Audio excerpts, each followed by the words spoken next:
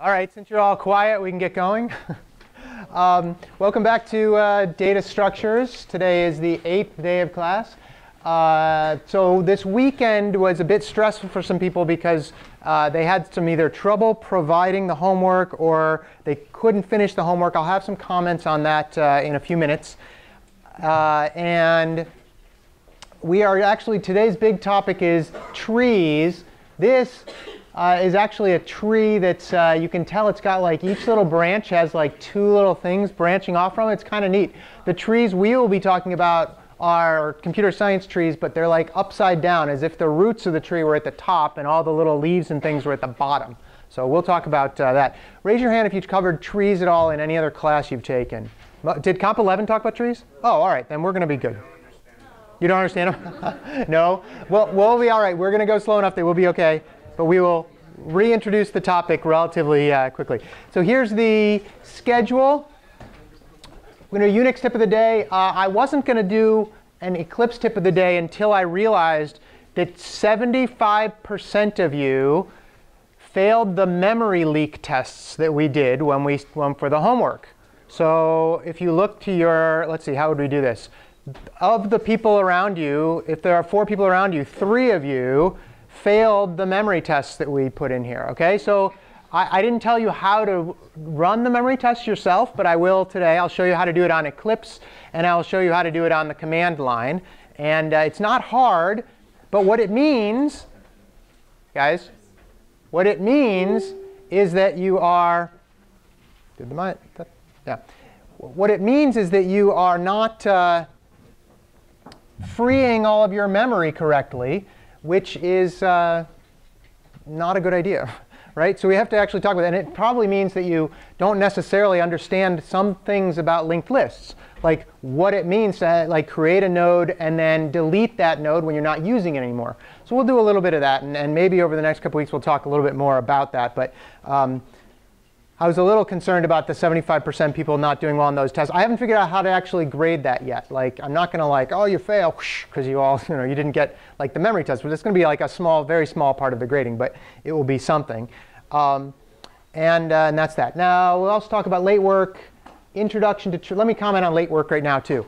So some of you got a little bit of a shock Saturday, maybe around 10 or 11 in the morning when you're still trying to provide your homework, even though the deadline was Friday night, and I turned off provide.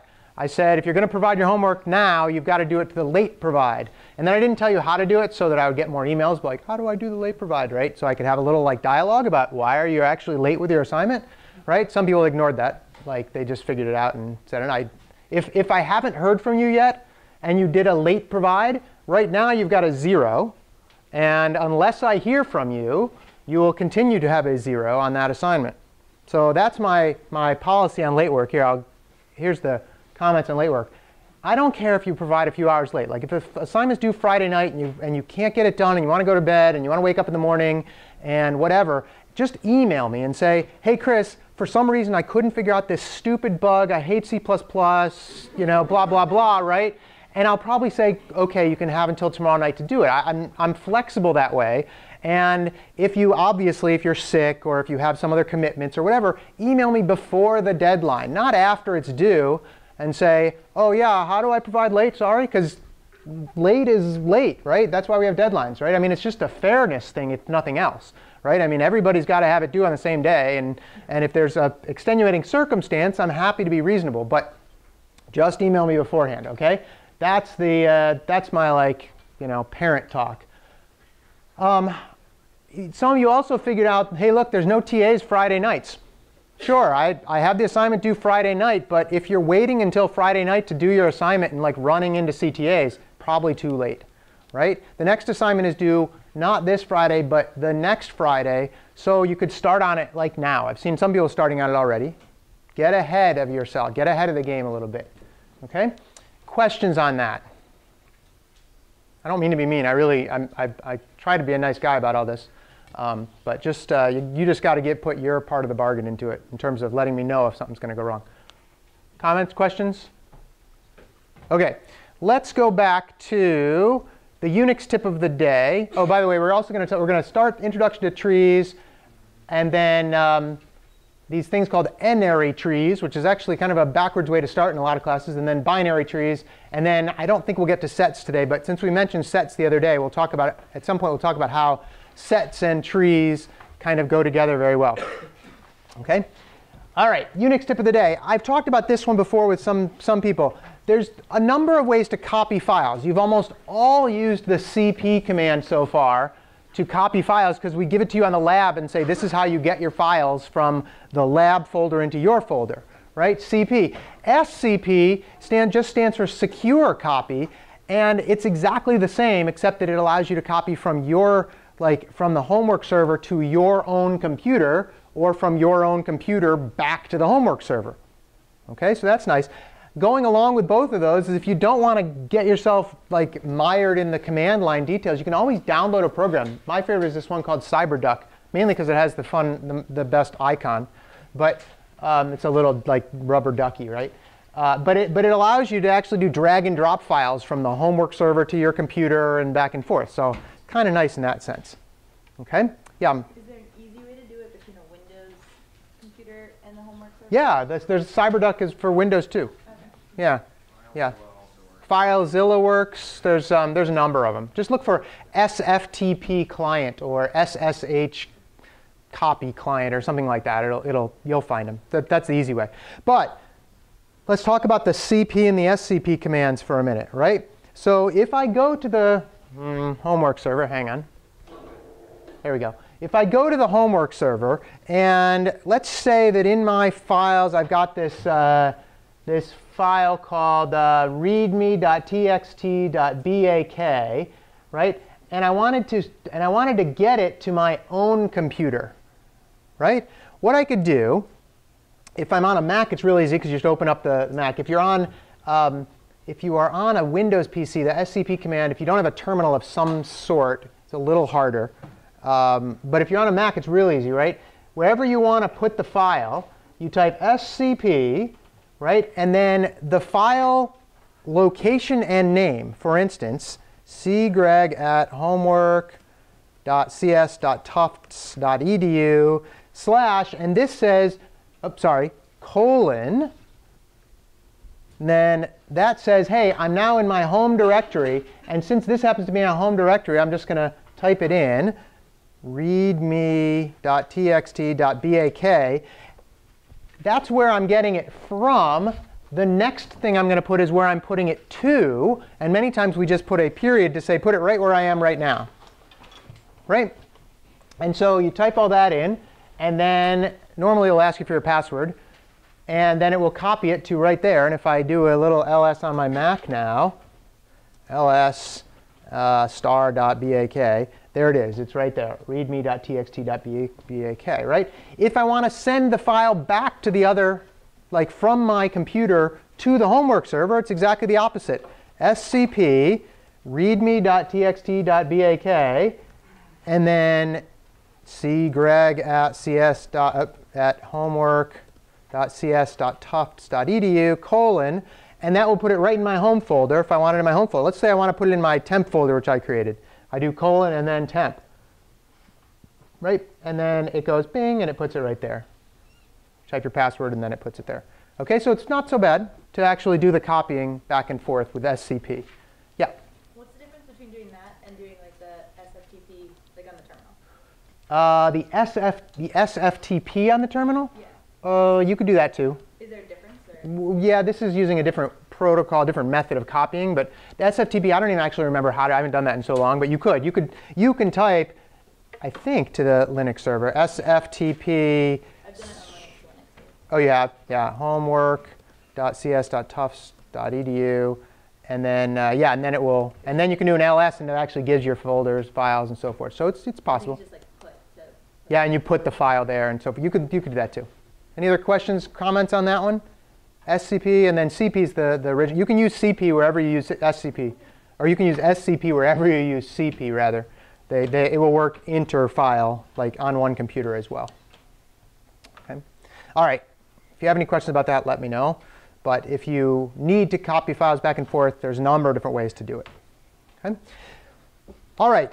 The Eclipse tip of the day, as I said, was on, let me do this. Eclipse, oops, Tufts, homework, there we go. The Eclipse tip of the day is going to be on just figuring out memory errors, right? So a number of people, when I graded the assignments, they failed these. You'll see when we get to grading. Unfortunately, the grading system is down right now. But when we get to grading, you'll see where the actual memory faults were. And there's a couple different ways to figure them out. Okay? Since we're talking about like Eclipse a lot in class, I'll show you how you can run this program called Valgrind. And you can run this program called Valgrind on Eclipse, and it will show you exactly where your memory faults are. Which is kind of nice. Watch this. I have my homework 2 up here. I have changed it so that there's some memory leaks in it. Okay? And let's see. Here it is. I've changed it so there's some memory leaks. And if I run the program, this is actually test 7 from the homework provide, main 7. And if you look at it, what does main 7 do? Whoops, wrong one, sorry. Oh, that was not good. Hold on. Main 7 says the following. It tests the remove method. So the remove method is going to remember, the remove method takes a node out of the linked list, right? Remove takes a node out of the linked list. Like let's say we're removing this one, right? If this was A, B, and C, and we're removing B, what steps do I have to do once I've already found where B is? What steps might I have to do? Change the next of A. So A next, and it might be prev or whatever. Next equals what? C. Equals C. OK, equals B next probably, because you're probably not going to get all the way to, you're probably not going to have C, but that's OK. OK, and then what else? So that's going to be like that. And then that one's not pointing there anymore. Then what do you have to do? Delete. You have to delete, right? Which one? B. So you probably have to maybe keep a temp somewhere of B, right? But maybe you've already done that. But anyway, you delete B, and that tells the memory system, whoosh, it's gone, right? Well, I've actually said that I've told this program not to do that in some form or another. But when you run the program, if I go ahead and just run this, this actually was the proper output for the program. Yet it has a memory leak. What I forgot to do was the delete B. Does that cause a problem in your running of your program normally? No, it doesn't. It just means, if you forgot to do delete B, it just means that B is hanging out here like in empty memory space with nothing pointing to it and can't be recovered until the program ends. Right? And that's not the best idea, because that's called a memory leak. If you did this a million times, you'd all of a sudden have a million pointers or a million nodes hanging out there wasting memory. So we want to avoid that. So center. So if you did do delete B, does that also delete the pointer if B's next? No, it just deletes the thing that this is. It just deletes the one that it's pointing at. Even if you had delete B, you would still have a memory leak because you still have that pointer, right? Which pointer? In B? B's next. OK, so B is a node, and inside B there's what? There's an object, which was what? Card, right? That's the part we need to delete, right? Card C or whatever. And then there's also like a next pointer, which is it's a card pointer to next. You don't have to delete a pointer. A pointer you never said new to get the pointer. So it just deletes the card, and then it says, oh, it's a pointer. I don't need to delete that. There's nothing to delete about that. Right? It says I need to delete the card, and it goes into the cards destructor and deletes the card and whatever, right? So that's how that works. So yeah, no, if you do delete B, it doesn't care about what's somewhere else down the line. Good question though. Yeah. Yeah. Does deleting the node delete the card? Does deleting the node delete the card? It does in this case, because what happens is it cascades through destructors, right? So when you hit delete, it will call the constructor for B or the destructor for B and say delete B, and then B, and then And inside that, it will say delete the card, and then that goes and calls the cards destructor, and then it cascades until all the objects are gone. OK, Nathan? In the other remove methods, the ones that actually return stuff, Yes. there's no way of accessing the card unless you, after you've destroyed the node, unless you set another card variable. So, and there's no way of deleting something after you return from the function. Sure. Yeah, that's a very good question. So what? You either left a node or a card, right? Yes, but here's the deal. When you are passing cards back and forth, and you haven't, so if you say card C, or some like temp card, it's card, temp card, if you say something like that, have you used the new keyword? No. If you haven't used the new keyword, what it means is when you leave the function, that gets deleted for you, right? If you return it, it returns a copy of the card to the function that asked for it. And that's actually OK. So when you're returning things, if you return a variable like an object like a card that you didn't create, it will, or that you didn't use new on, it will actually make a copy of that and send the copy back. And that actually works just fine because cards are so simple, actually, as it turns out. If it had extra pointers and things in there, you'd have a slightly different issue. Many times we want to pass pointers back and forth, but sometimes we just want to pass objects back and forth, and that works fine. Okay? I know this is like delving into some details that you might not want to know, but there's a lot of issues involving things. Yes? If something, like if you have a type, Yes. like a hand type or something, OK. Yep. and when you declare a variable of that type, you're not allocating memory dynamically, but the things inside it are allocated dynamically. Yes. The things inside it are allocated dynamically. Yes. Then when the function ends, Yep. does it know to call through the destruct? It does, yes. When you do something like hand h, and it's not a pointer, at the end of the function will say, oh, I created that. I'm going to go call the right destructors. Okay. When you use hand star h equals new hand, right? That's when you're responsible for it. Okay. That's when you're responsible. And at some point in your program, whatever you created there has to get deleted. Yes. So if you don't use new and the function is like going through the destructor itself, Yes. how come it knows how? Like you didn't write that obviously versus the other one. Oh, I did write the destructor in the hand and the card. It's using that for new. Sure. It doesn't use those destructors and then it's just creating a variable and it's deleting it at the end of the function. No, it does. It still does behind the scenes. Oh, okay. Yeah, behind the scenes. You just don't have to worry about it. Okay. Remember, there's two issues here. If you use the new keyword, you'd better destroy it sometime later in your program, whether it's in a destructor or whether it's in a remove. If you didn't use the new keyword, then the program will handle it for you. Here's the problem. If we don't use the new keyword on, say, a card that we're in, or a card node that we're inserting in, at the end of the function it goes away. So we have to use that. If we want the node to propagate through the rest of the program, we'd better use the new keyword and say, give me an object that will not go away at the end of this function. And then later you have to delete it. Okay? All right. Let me get back to this for a sec. In this program, this looked fine, and you might say, great, I'm finished. Turns out, I didn't actually realize this until this morning when I was looking it up, right? You can actually, if you click on the project name and then you right-click, it's a little tricky on a Mac sometimes through the thing, but I think you have to set up X11 to emulate a 3-button mouse like that. And then if you click Command, which is like control clicking on it, it will bring up a little window, hopefully. Now I'm lying to you. There we go. It brings up a little window. And if you go down to that window and it says Profile As, guess what? One of the options down here is Profile with this thing called Valgrind. Valgrind is a memory checker. It goes through your program and it lists, or it keeps track of every time you use new. And then at the end of the program it says, did you delete every time you use everything that you used new on? And it keeps track of all that for you, right?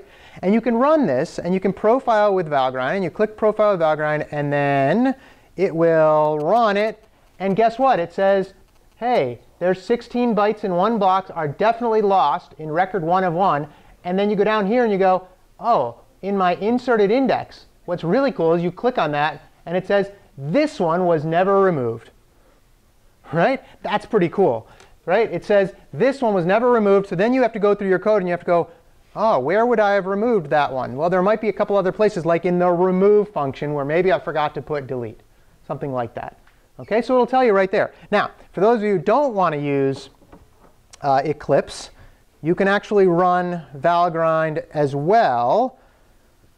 Let me see. Where did I put this? Temp slash homework 2 Valgrind, maybe? Yes.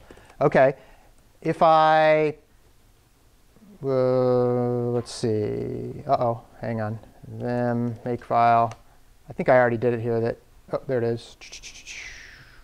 I don't know where my mouse is now because I can't see, or oh no, can't see a thing. This is what happens when you, oh, no. There it is. I think I got it now. Let's hope. Make. There we go. So if you make it on the command line and then you type /homework2, it'll show you your output. But if you want to use Valgrind on it, you just type Valgrind, V-A-L-G-R-I-N-D, and then /homework2 as if you were running it from the command line. And then it will run this thing called Valgrind and tell you a whole bunch of stuff about it. It says, look, in use at exit, 16 bytes in one block. That's your memory leak, right? Total heap usage. It tells you all this stuff. And then it says, let's see, it says definitely lost 16 bytes in one block. So that's how, and that's actually what we ran for the test on your homework after you provided it to say, hey, guess, did you do this? OK? Question? What would it Yanni? look like if you didn't have any users? Oh, now you're gonna make me go to my other one. Hang on. Let's see if I can do this one. Homework 2, Valgrind, /homework 2. And it says all heap blocks were freed. No leaks are possible. Right? Tells you, hey, you did the right thing. Yeah? It said 16 blocks definitely lost. 16 bytes, I believe.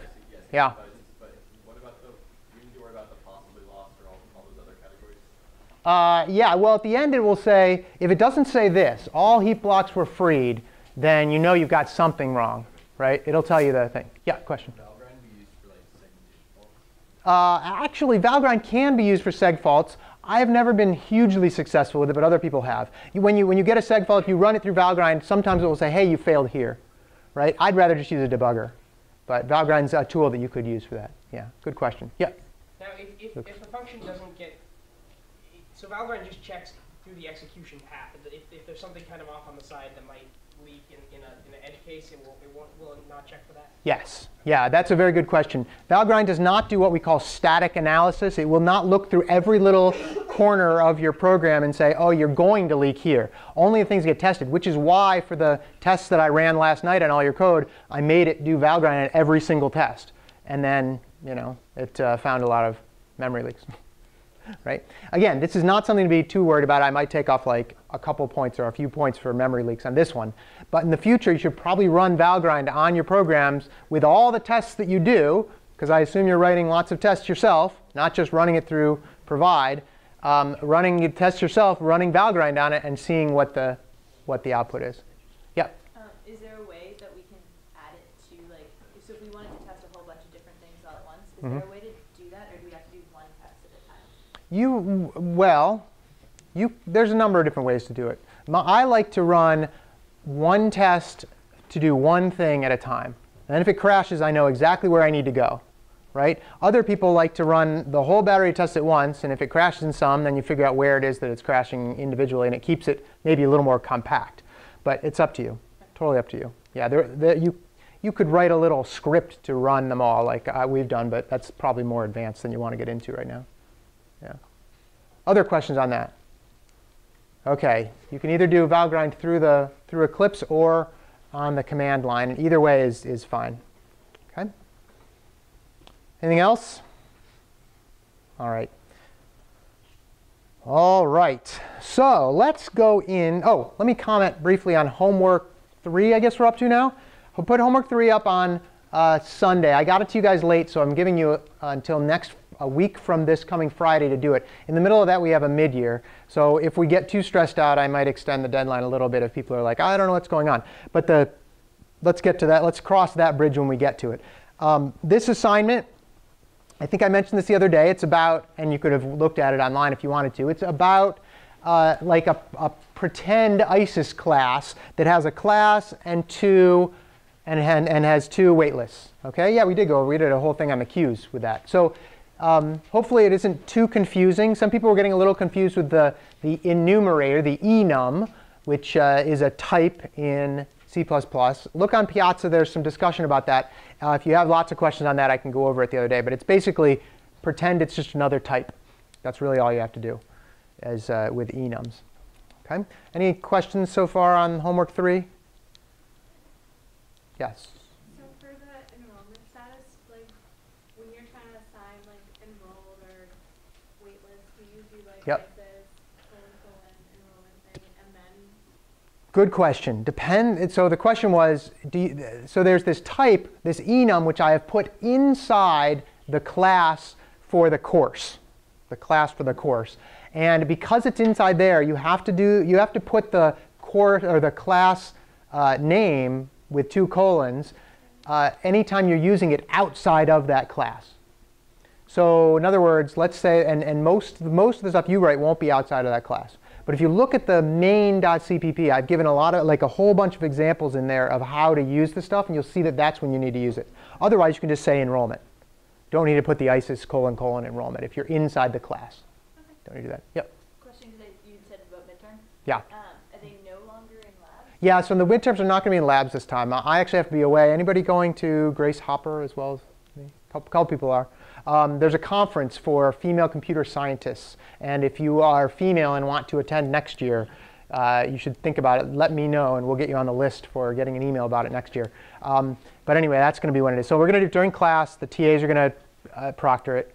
And that's that. Shouldn't be too bad. I will do a review session on when am I going to do the review session? Is it this Wednesday already? I forget exactly when it is. It's got to be soon because no, it's not. Sorry, it's next Monday. I'm thinking ahead on when Columbus Day is, but it's next Monday. We'll do a review session for the mid-year. Question, Alex? Just what will the mid-year cover? I will talk about that during the review session, but it will be everything we've covered up till now, not including the Unix tips of the day or Eclipse tips of the day or anything to do with like nothing to do with like logistics, right? Just linked list dynamic arrays, stacks, queues, trees, etc. Yep. So officially what day is The Wednesday, the 8th, I believe it is, of October. Now, if you have like 6 other exams that day, or 3 other exams, or 2 other exams, email me. We'll work something out. I don't want to, especially because I have the schedule wrong to begin with. So we'll work something out. Okay? Yep. Are there any previous year ones available in here? Are there any previous year ones? I can probably make a previous year one available if you want. It won't. Some of the questions you'll go, I don't know what you're talking about because it was on thing. But yeah, we can do that. Sure. It used to be when I was in college that like fraternities and sororities would keep big like file cabinets of old exams and things. So do they still do that? Yeah, I figured. Probably a Comp 15 exam or 2 hanging out there. All right. Yeah. what time is the mid-year going to be? Regular class time. Yep, regular class time. And if you want, you could go to the evening one if you didn't want to go to this one or whatever. And we can be pretty flexible about that. You do have to bring your ID, though. We have had people trying to take other people's exams before, which is too bad. Bring your, if you don't have a student ID, bring a picture ID that shows that it's you. Because the TAs have to check that, unfortunately. It's in the same place? Same place, right here. Yep. All right. Other questions? Let's go on to trees. So we have talked so far about dynamic array. We have talked about linked lists. Those are both data structures, like underneath the covers. That's what you're using to make your lists, or etc. We have talked about abstract data types, namely, we have talked about the stack and we have talked about the queue, also generally for lists and things. The next one that we're going to talk about is a little different. It is an abstract data type. In other words, under the covers, you can implement it in a number of different ways. Normally, we implement trees using linked data structures. I will show you what that means in a little bit. But what we're trying to do with trees is we're trying to get the fact that linear data structures are not always the best way to go through data.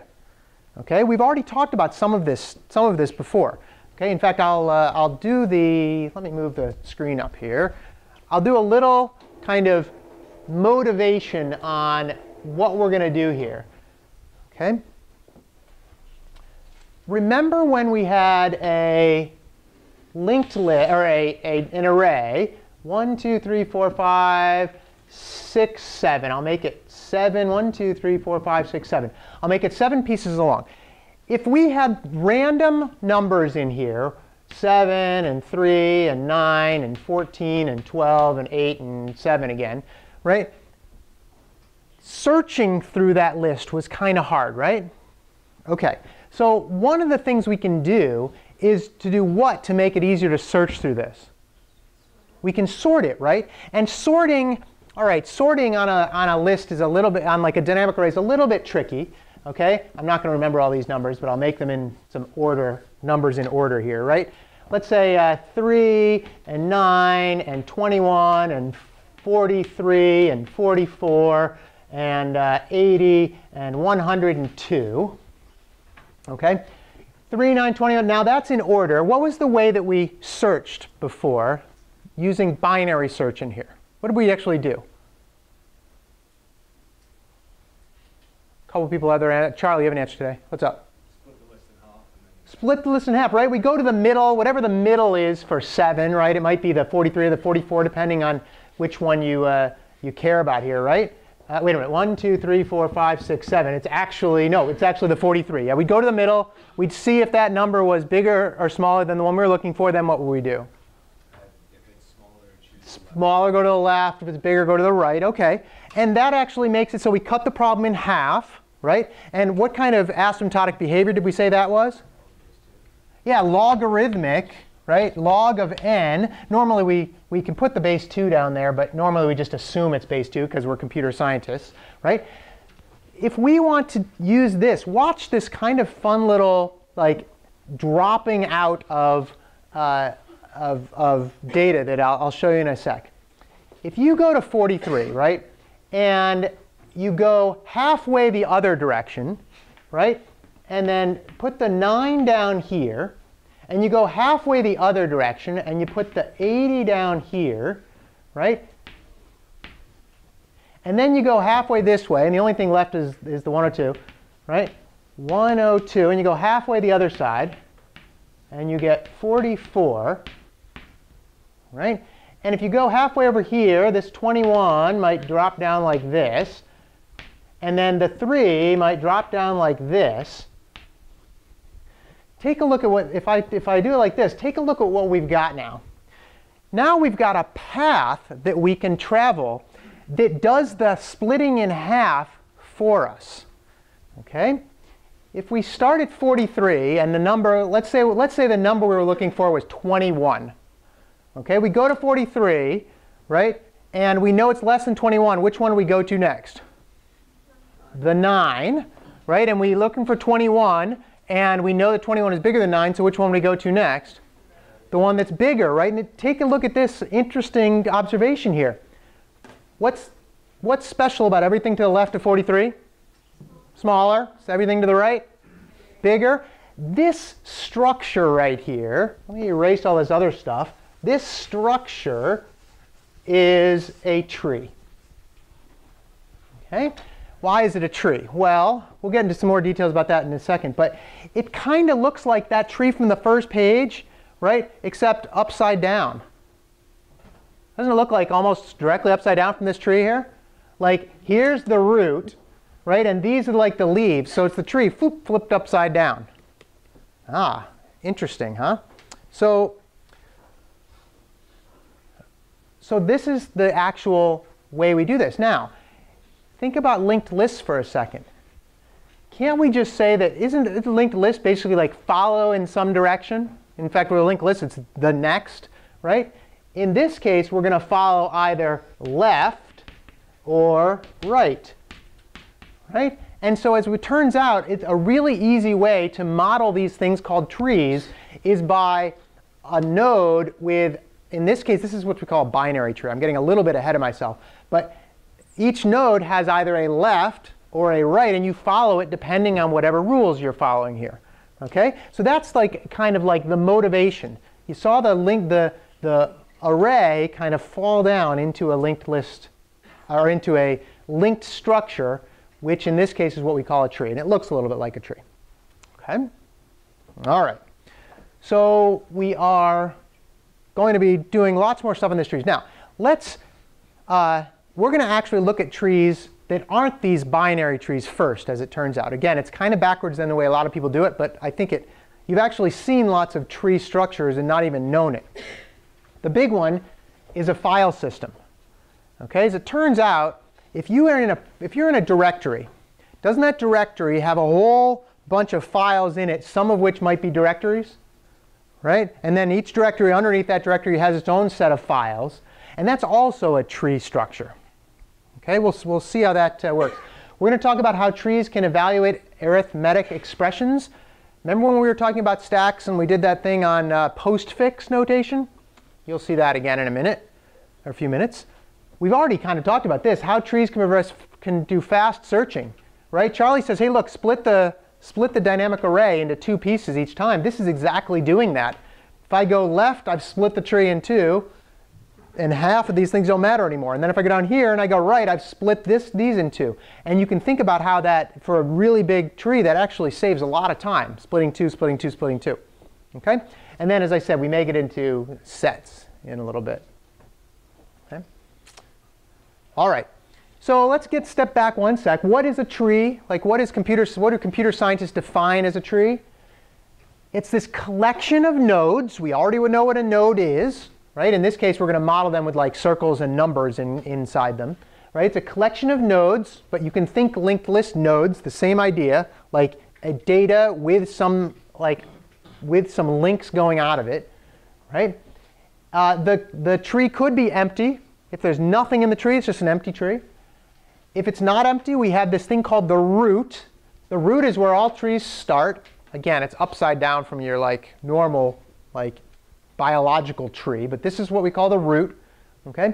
And then the root has these subtrees, which each individually have their own roots, and then just so on, so on, and so on. It's a very recursive definition, as it turns out. Okay? And then these roots are connected by what we call a directed edge. That's actually a term from graph theory, which means that if I have a node here, and it's got if I have a node here and it's got, that was a terrible, I can't even put this on the board right, there we go, whoop, there. If you have a node and then 2 follow nodes, right, the fact that we can only go from the root downwards to the ones below it, you can't go upwards, that means it's directed. And there's a reason you can't go upwards, as it turns out, but, and in some cases you can. But for our purposes for now, we're just going to consider going down the tree, starting at the top and going down the tree. Okay? And that's these directed edges from R, or directed edges from the root. There's the root, here's an edge, and here's an edge next to it. So root and then 2 nodes, and both connected by edges back up to the root. Okay? All right, so far so good? Not too bad. Here's a nice big example tree. Okay? This one's different than the one we had up here, this binary one. This is called an n-ary tree. It's a tree that has multiple nodes below the root, and each one can be multiple nodes. This is the one that's like a file system. Okay? This is kind of like a file system, right? Where you've got, let's say, the root directory, and then you've got the files coming off it, and then this one happens to be another, D happens to be another, has its own internal file, so that would be another directory. E would be a directory, et cetera, et cetera. Okay? But the big term right here is that A is called the root. B is a child of A. They go back and forth between this tree-based concept, like the biological tree analogy, and this kind of family tree analogy. I don't know why they never quite got it together, but anyway, they kind of mix and match a little bit. B is a child of A. C, D, E, F, and G are also children of A. H is a child of D, etc. Not hard, right?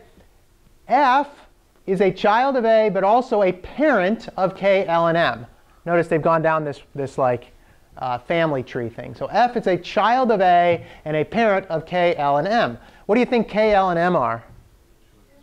They're siblings. Yeah, okay. Why are they siblings? Because they both have the same parent. right? Yes? Are children of parents children of the parent of the parent?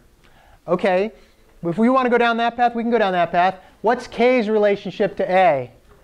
Grandchild, right? Yeah, you could do a great-grandchild of A is P, right? You could do that if you really wanted to. But again, it's much like with linked lists. If you find yourself doing like the left, right, left business, you're probably doing something wrong because you don't want to go that far down the tree without like thinking about what your model is. Yeah. Hey, one sec. Alex. So since you said like you can have the roots like under each root is like a new root. Yeah. Would you consider F to be a child and a root? Well, yeah, okay. So the root of this tree is A, right? F, while of this its own little subtree, you could say F is the root of its subtree. We generally don't. We generally say, look, A is the root of the tree, F is just a child of A, and then et cetera. But yeah, you could if you wanted to. I mean, if we're talking about subtrees, then sure, you could do that. Alex, you had a question? So if there's ever a point in our code where like J is the cousin of K. Yeah. You're probably not. You're right. Once you get into like cousins and second cousins, once removed and all that, no, you're not actually gonna deal with that too often. Although you'll see in a minute how we do have one model for the directory structure, which is kind of interesting in that sense. Okay.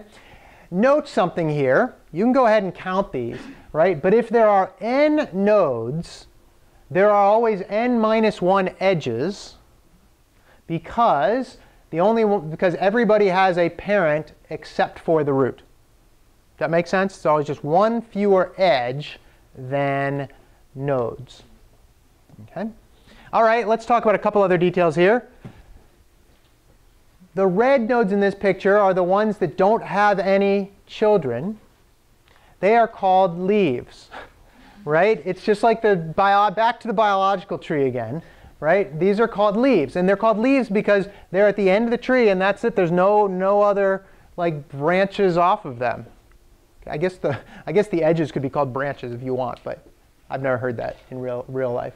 Okay, those are all leaves. Okay, G is almost a leaf, but it does have one child, so it's definitely not, in this case, the only leaf in this part of the tree is N. Okay. We already did this. Nodes with the same parent are siblings. I tried to color this so it would make sense, but anything that's the same color is the sibling. So siblings are always on the same level, and we'll get to what that means in a second. But notice siblings are not, there's no way to have a sibling like lower or higher than its own. Like that wouldn't make any sense. You can kind of model family trees with these. But the problem with modeling family trees with a tree like this is that you've got weird relationships. Like what if cousins marry each other? Then you've got other weird things. And I mean, it happens, right? So you've got weirdness going on that you can't quite model with this. That gets into graph theory. George R. R. Martin hates this kind of dish. Right. George R. R. Martin hates this one. He hates this one. Right. Okay, so that's siblings. We can define what we call a path from a parent to its children and to any of the leaves if you want, right? The root can get to any other leaf by going down the tree, right? Or the root can get to any leaf by traversing down the tree, right? And we call that, it's the path from the parent to the leaf here, right? The path A, E, J, and O has a length of how many edges? 1, 2, 3. A, E, J, and O has a length of 3, right? Because it's the number of steps you have, number of jumps you have to go to get to the bottom one. Okay, that's what we call this one. We can actually define the depth of a node, right? The depth of a node, which is the length from the root. If we're at the root, what's our depth? 0. Yeah, you might think 1, but it's 0. The root has a depth of 0, okay, because it's 0 from the root. And then the other ones, depending on how many steps you have to take, that's their depth. So J has a depth of 2, and O has a depth of 3, right? The height of a tree is the longest, or the height of a node, rather, is the longest path from that node to a leaf. That gets a little tricky. Because notice, the height of A is not 1, 2, because it takes 2 jumps to get to n. The height of A is actually, you got to look down the farthest you can go. The height of A is 1, 2, 3, because it goes all the way, it goes from A to E to J to O. Okay? That's how you figure out the height of a node. You got to figure out what the longest path is. So the height of the tree in this case is 1, 2, 3, because it's 3 jumps down to the farthest leaf. Okay? I know there's a lot of terminology here, but once you get this down, you go, oh, okay, I can talk about these things. Kind of like biology, I guess. Questions on so far? Okay. The height of the tree, I said this, the height of the tree is the height of the root. Right? So the height of this tree, even though it goes 4 down, we still just say that the height is 3. Because it only takes 3 jumps to go from the top to the bottom, if you're starting at the root. Okay. All right, so, yeah, we already talked about this. Nodes have, well, we kind of did. Nodes have ancestors, and they have descendants. Again, going back to the biological, right? Right? Anytime you can get from a node to another node, it's either a descendant or an ancestor. Okay? So O is a descendant of J, and a descendant of E, and a descendant of A. E is an ancestor of P, because it came before it. Right? E is not an ancestor of K, even though they're kind of linked through the node. It's not an ancestor of K. It's only the ones you can get to. Okay? Question?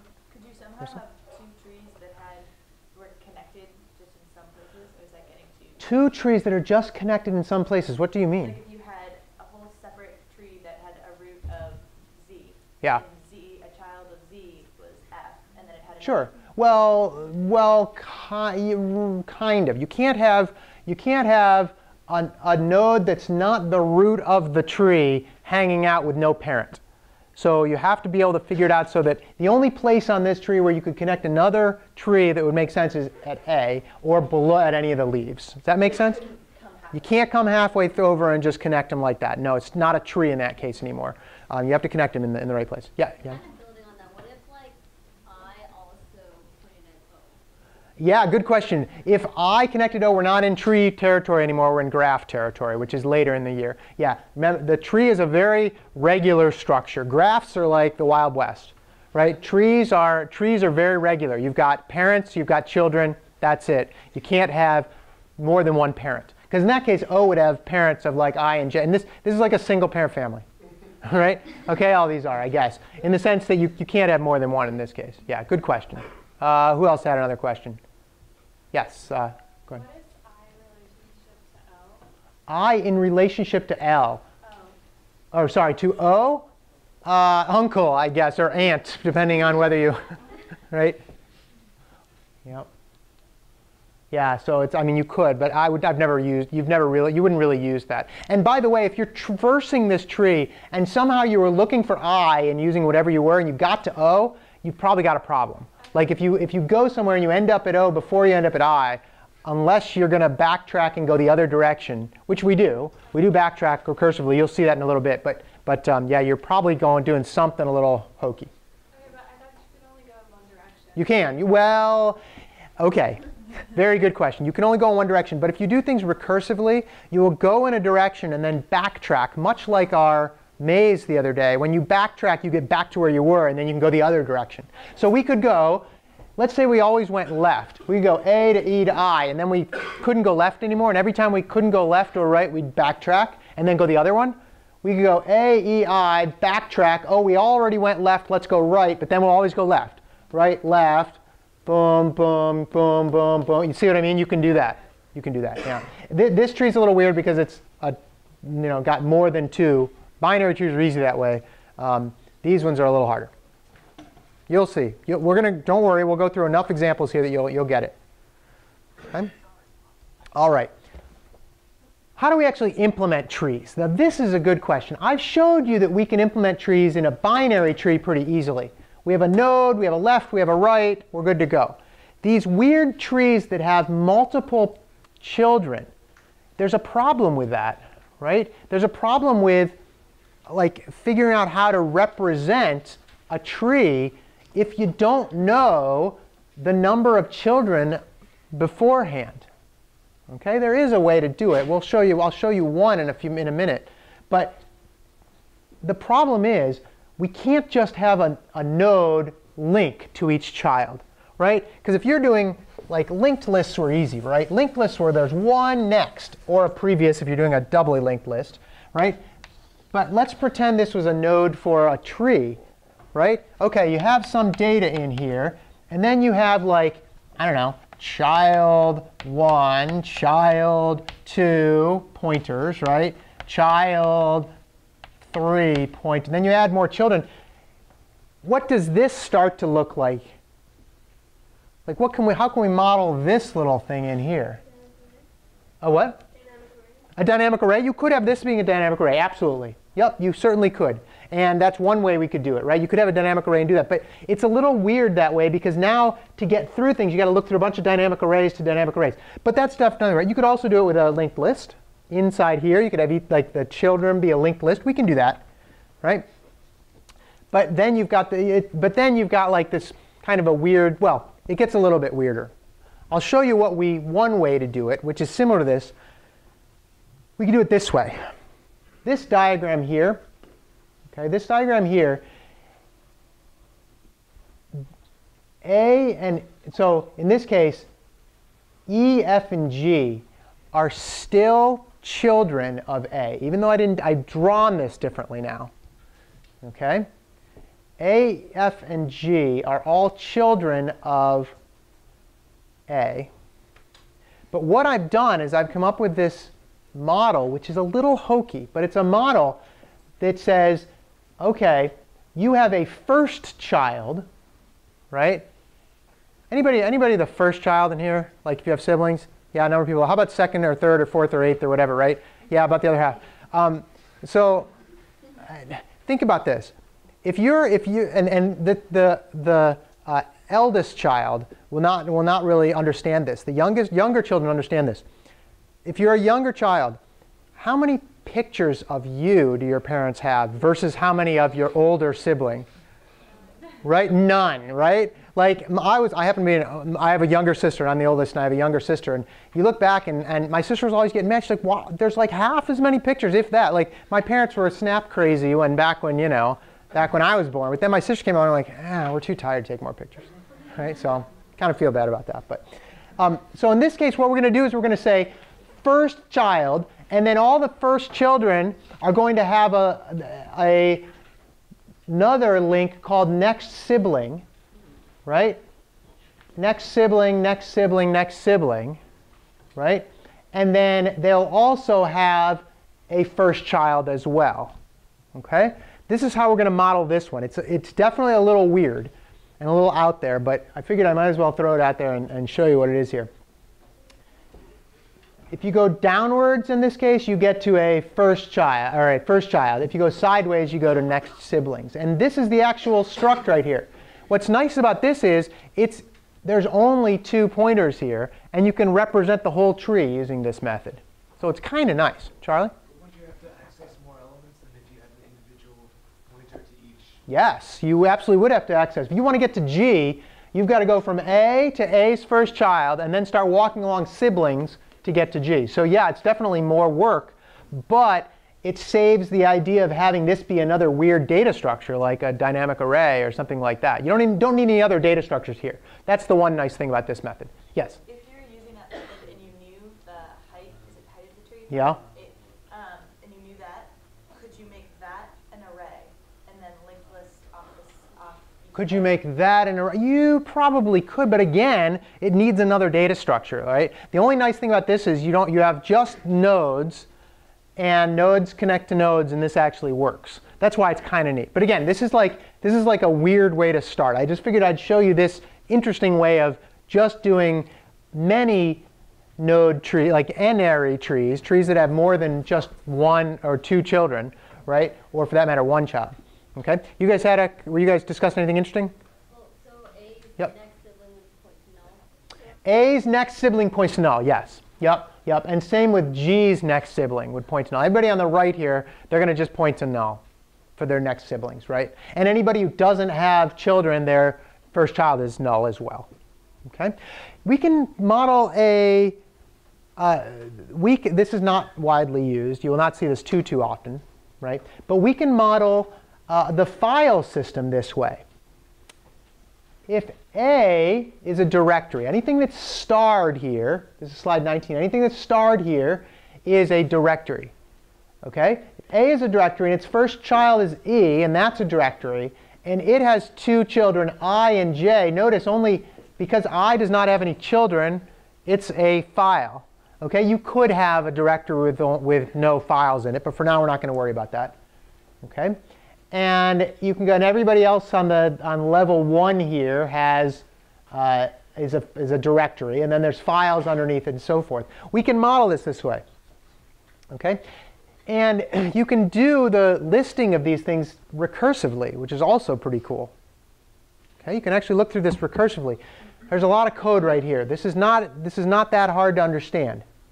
Recursive functions need what parts to them? Base case, solve the problem, like start working towards a problem and then recurse. Okay, here's the base case. We're going to list all of these, like we're going to list them out, okay? Base case, if node is null, return. If you're at a null node, forget it. You're done listing. And then you print your node, and the print node takes the node and the depth. The reason it takes the depth is so that it knows how to actually format it. I'll show you the formatting in a bit. This code is online if you want to look at it. I'm not going to show you all the code in here, but the code is online here. Okay? If you're printing the node, and then you have no, if you're printing the node, and let's see, if you are not a, did I do this wrong? If you are not a directory, then you actually, let's see. If you are, yeah, you're right. I think I'm looking at it now, and I'm looking at, I know this works because I tried it. Say again? You do all that stuff if it is a directory, so you go down the... Right, but let's say we go from here and then here. Oh, sorry, if it is a directory, you're right. We do all this if it's right. So it's right, you're right. OK, so if it's a directory, and then if it's a directory, you list all the first child and then the depth plus 1. So if it's a directory, you list the first child, and then you start over again, right? And then you go to the next sibling, right? And you do that. Let's see, first child, and then you go to the next sibling, and then you do the same thing, and you list all for the siblings. Okay, so it's actually kind of like a dual recursive thing going on. Yes. What would the behavior be in terms of, like, would it be constant or linear Oh boy, would it be constant or linear? or more? Yeah, in this case, you're actually going to each node once. So what's that going to be? Linear, yeah. You're going to, even though it's compacted here, you're going to each node once. Okay? But anyway, so let's just walk down a couple just to see. If we start at A, it is not null, so we print it. So we print A. And then if it's a directory, it is. Then we list all first child. Okay, so then we go here and we list this one's first child. Okay? And then, so this one goes back up to list all. It's not null. And then we print it. And then we, let's see, it's a directory, so we list this one. So you see how we're going down here? We get to this one, and we print it, and it's not a directory, so we recursively go back up here. And then we need to go to this one's first child, and then do this. So it does work if you walk through the whole thing. Okay? So it's kind of neat. Let's see, I believe this is what it looks like when you actually print it out. I put tabs in there to show you, but notice it looks kind of like a nice directory structure. Okay? A has E, F, and G as children. E has I and J as children. J has O and P as children, etc. Okay? And it actually prints out. You can see the code online for how these print out. But it's a nice recursive definition. For what it's worth, it's a nice recursive way of going through this and printing out a readable file structure. Okay? You can get ls to print something like this, where it tabs over the files and folders and all that, like if you're listing a directory. Okay? And by the way, it will also print whether or not it's a directory too. So look at the code. It's kind of nice. Yeah, Ben. Is this actually a case where it makes sense to use recursion? This is a case where, this is a case where you make sense to use recursion. I mean, if you've got a directory structure that's, millions of files, you'll probably run out of stack space. But in this case, it's a nice, pretty problem anyway for recursion. Yeah, good question. Anything else on the directory structure? OK. Let's go back. So that was the kind of weird part of the nodes. Later in the semester, we'll talk about these things called tries, which also have multiple nodes coming off them. And you'll see how we handle those as well. But let's get back to the original motivational tree here, called a binary tree. Here's the deal with binary trees. Because we know that there's always only 2 children, that's what binary tree is all about, 2 children at most, could have none, could have 1, then you can very easily model this with a node structure, called left, which is a pointer, and right, which is a pointer. And then each left and right also have pointers to lefts and rights, et cetera, et cetera, et cetera. And it's another kind of a beautiful definition here.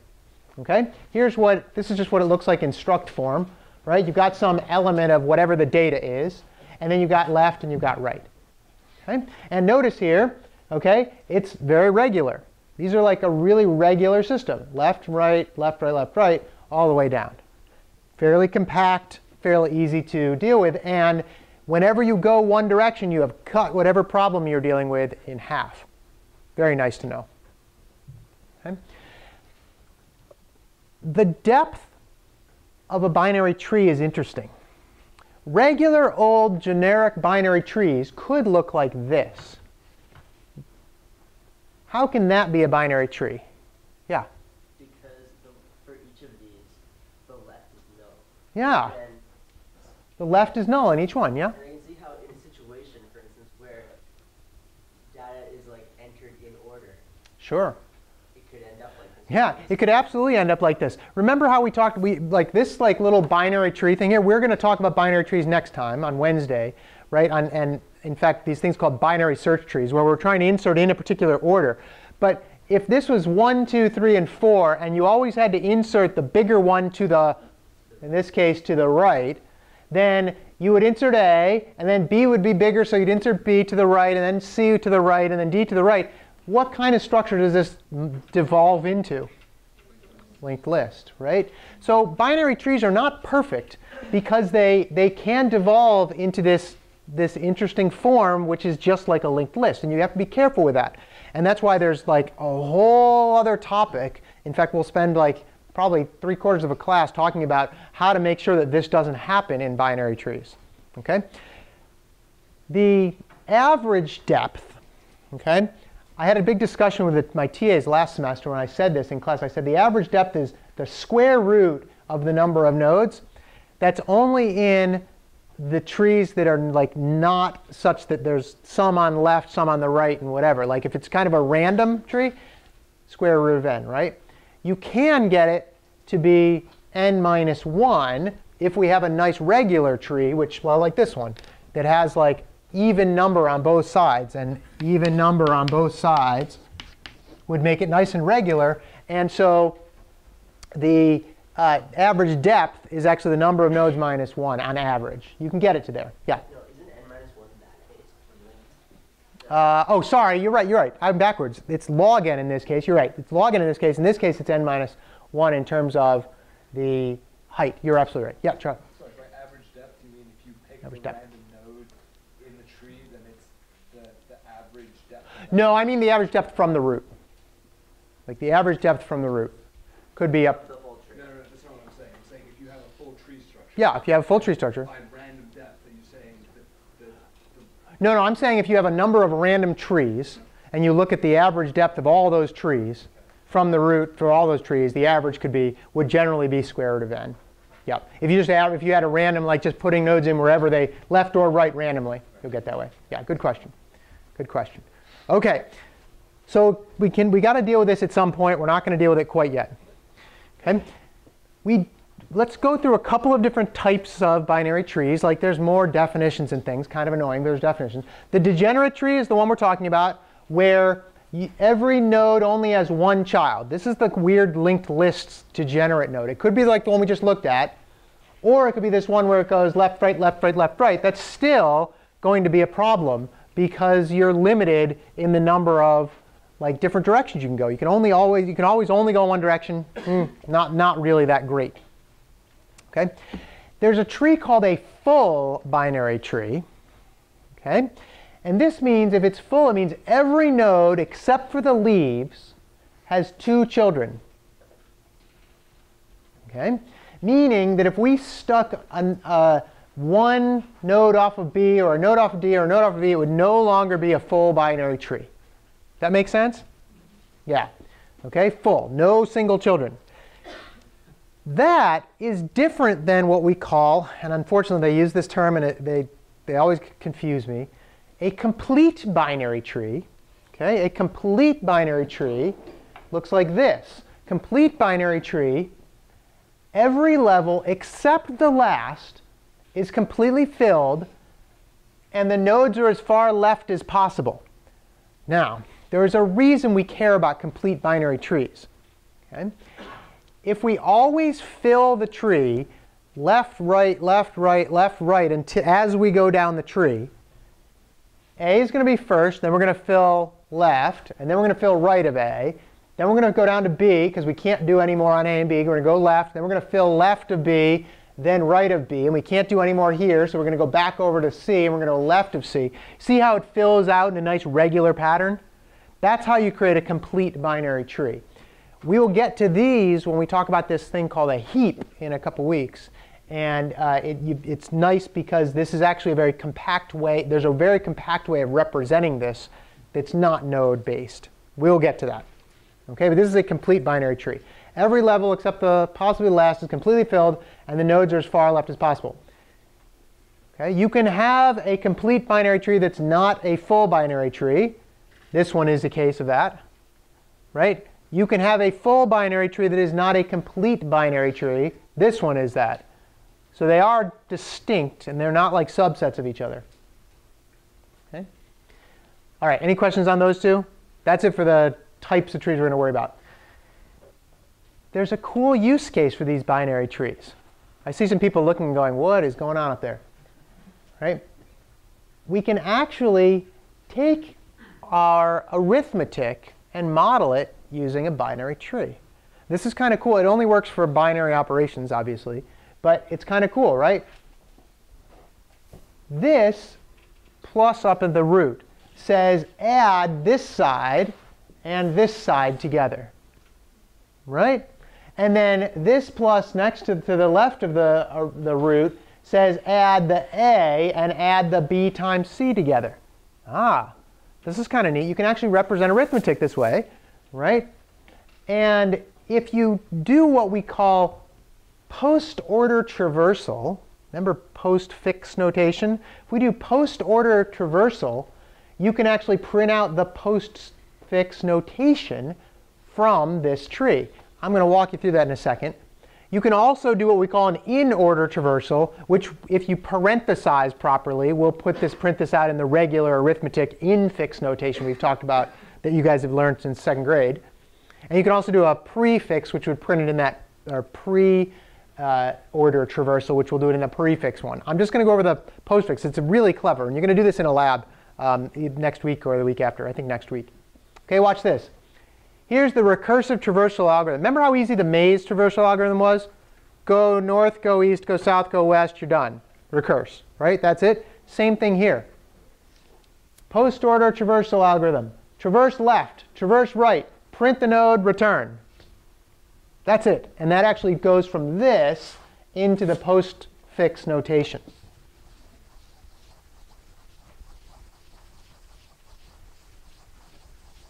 Let's see if we can follow it for this one. OK, you ready for this? Got to get our pencils ready for this one because it's a little tricky. All right, we are at the root. What's the recursive algorithm say? Traverse left. Now we are back at the first thing again because we're in a new traversal. What are we going to do at this one? Traverse left. Okay, we're now at A. What are we going to do? We're going to traverse left, but can we? No, so we just return. That's our base case. Right? We're going to return. Can we traverse right? No. So we return. Then what do we do? Print the node, A. And then we return. Now, returning, what did we just do from this plus? We traverse left, so what are we going to do now? Traverse right. And what are we going to do with this one?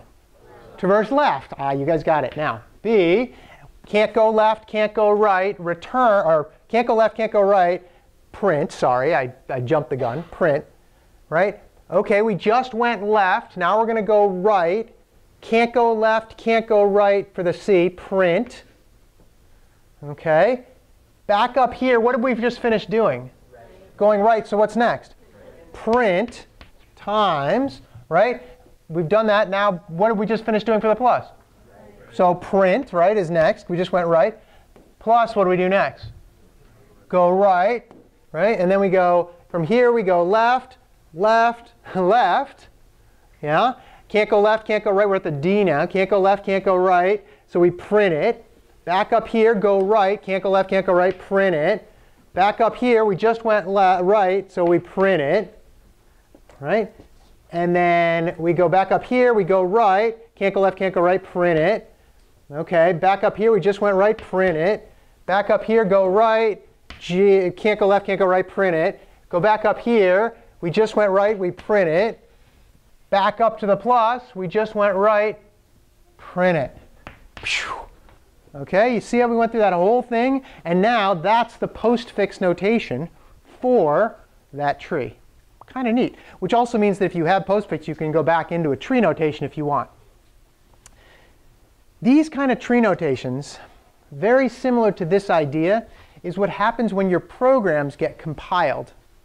The compiler takes your program code and it goes to the first character, and or it goes to the first word, and it says, what's the word? And let's say the word is int, right? Well, it starts creating a tree like this with like int here, and then it says main, and main might be like one way or the other, and it starts creating this interesting tree structure for your code, and it's actually pretty cool.